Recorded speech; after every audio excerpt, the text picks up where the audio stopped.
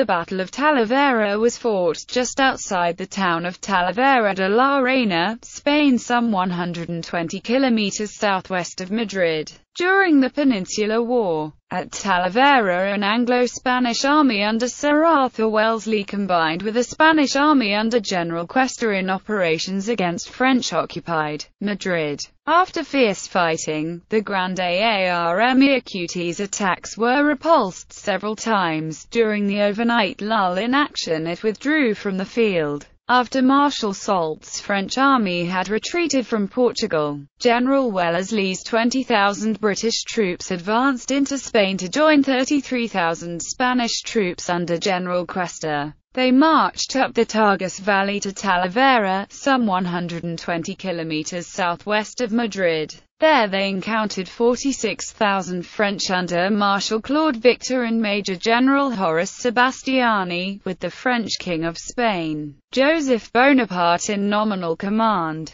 The French crossed the Albiche in the middle of the afternoon on the 27th of July. A couple of hours later, the French attacked the right of the Spaniards and the British left. A strategic hill was taken and lost, until, finally, the British held it firmly. At daybreak on the 28th of July, the French attacked the British left again to retake the hill and were repulsed when the 29th Foot and 48th Foot, who had been lying behind the crest, stood up and carried out a bayonet charge. A French cannonade lasted until noon, when a negotiated armistice of 2 hours began. That afternoon, a heavy exchange of cannon fire started ahead of various infantry and cavalry skirmishes. Early in the evening, a major engagement resulted in the French being held off. A cannon duel continued until dark. At daylight, the British and Spanish discovered that the bulk of the French force had retired, leaving their wounded and 2 brigades of artillery in the field. Wellesley was ennobled as Viscount Wellington of Talavera and of Wellington for the action. Preliminary movements. On the 27th of July, Wellesley sent out the 3rd Division and some cavalry under the command of Anson to cover Cuesta's retreat into the Talavera position. But when Anson's cavalry mistakenly pulled back, the French rushed in to surprise and inflict over 400 casualties on Ruffin Donkin's brigade, forcing them to fall back. That night Victor sent Ruffin's division to seize the hill known as Cerro de Medellin in a coup de main. 2 of Ruffin's 3 regiments went astray in the dark, but the 9th Light Infantry routed Sigismund Lowe's KGL brigade and pushed forward to capture the high ground. Alertly, Hill sent Richard Stewart's brigade on a counter-attack which drove the French away. The British suffered some 800 casualties on the 27th. During the evening of 27th, French dragoon squadrons were riding close to the Spanish position, firing their carbines at Spanish skirmishers. Suddenly, without orders, Cuesta's entire Spanish line fired a thunderous volley at the French dragoons. The French were outside the range of the Spanish muskets, and little harm was done to them. 4 Spanish battalions threw down their weapons and fled in panic. Wellesley wrote, "Nearly 2,000 ran off on the evening of the 27th, who were neither attacked, nor threatened with an attack, and who were frightened by the noise of their own fire. They left their arms and accoutrements on the ground, their officers went with them, and they plundered the baggage of the British army which had been sent to the rear, while a majority of the panicked troops were brought back. Many hundreds continued to flee, taking some rear echelon British with them." Opposing armies. The Allied army. Wellesley's British army consisted of 4 infantry divisions, 3 cavalry brigades and 30 cannon, totaling 20,641 troops. The infantry included the 1st Division under John Cope Sherbrooke, the 2nd Division led by Rowland Hill, the 3rd Division commanded by Alexander Mackenzie and the 4th Division under Alexander Campbell. Henry Fane led a brigade of heavy cavalry, while Stapleton Cotton and George Anson commanded light cavalry brigades. There were 3 British and 2 King's German Legion batteries with 6 guns apiece.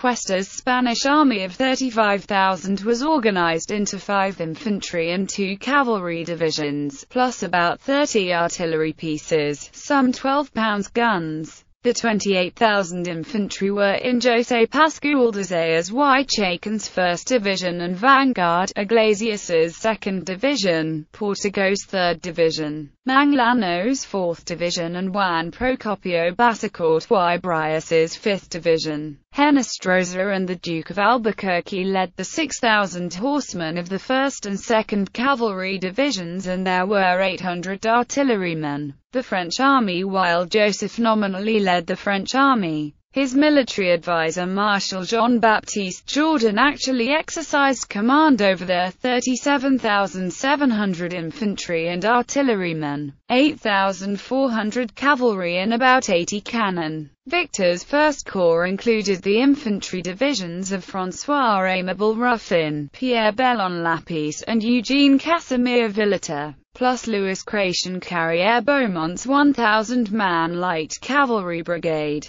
Sebastiani's Fourth Corps consisted of his own infantry division, Jean-Baptiste Cyrus, Comte de Valence's Poles, and Jean-François Laval with his German-Dutch division. Christophe Antoine Merlin led the Fourth Corps light cavalry brigade. The Madrid garrison included part of Jean-Joseph Marquis de Soles's division, the King's Spanish Foot Guards, and 2 regiments of cavalry. Positions. In the morning, it could be seen that the bulk of Cuesta's army held the right while the British formed the left. The Spanish right was anchored on the city of Talavera on the Tagus River and followed the course of the Portina stream. In the centre the British had built a redoubt, which was backed by the 4th Division and in which they placed a battery of 4 3-pound light cannons. Further to the left, the Medellin Hill was held by the 1st Division, with the 2nd Division to its left. The 3rd Division plus Fans and Cotton's cavalry formed the reserve. On the far left, Basacort's Spanish division was positioned on some high ground near the Sierra de Seguria. Anson's brigade covered the valley between the Medellin and the Seguria, supported by Albuquerque's Spanish horsemen. Joseph and Jourdan massed Victor's First Corps on the French right, holding the hill of Cerro de Cascajal. Sebastiani's corps held the centre, while Le Tourmalberg and the Madrid garrison stood in reserve. On the French left, Milhaud's horsemen faced almost the entire Spanish army. Opposite the Medellin, the Cascajal bristled with 30 French cannon. Battle. Victor urged his superiors for a massive attack, but Joseph and Jourdan chose to peck away at the Anglo-Spanish position. At dawn, the guns on the Cascajal opened up, causing some loss among the British infantry formed in the open. Having learned the hard way about the destructive power of French artillery, Wellesley soon pulled his soldiers back into cover. Again, Ruffin's division attacked the Medellin. Each battalion was formed in a column of divisions with a width of 2 companies and a depth of 3. Each regiment's 3 battalions advanced side by side with only a small gap between units.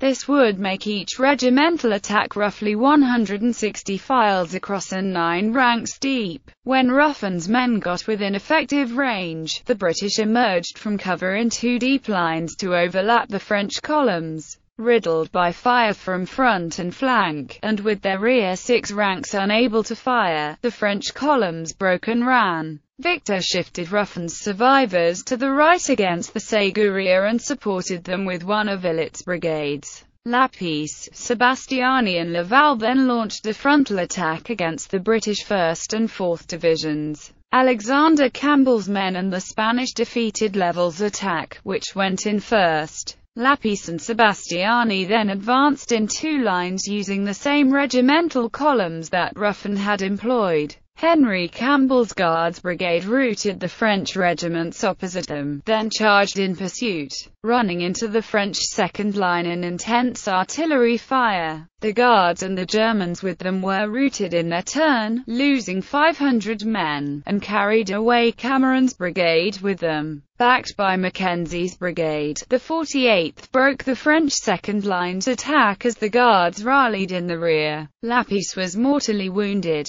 The main French attack having been defeated, Victor pushed Ruffin's men into the valley between the Madeleine and the Ségurier. Anson's cavalry brigade was ordered to drive them back, while the 1st KGL Hussars advanced at a controlled pace. The 23rd Light Dragoons soon broke into a wild gallop. The undisciplined unit ran into a hidden ravine, hobbling many horses. Those horsemen who cleared the obstacle were easily fended off by the French infantry, formed into squares. The 23rd Light Dragoons charged past the squares and ploughed into Beaumont's cavalry, drawn up behind Ruffin. The British Dragoons lost 102 killed and wounded and another 105 captured before they cut their way out. After the battle, the mauled regiment had to be sent back to England to refit. However, this ended the French attacks for the day. Joseph and Jourdan failed to employ their reserve, for which they were bitterly criticized by Napoleon. Results: the French, in this hard-fought set-piece battle, lost 7,389, 944 killed, 6,294 wounded, 156 prisoners.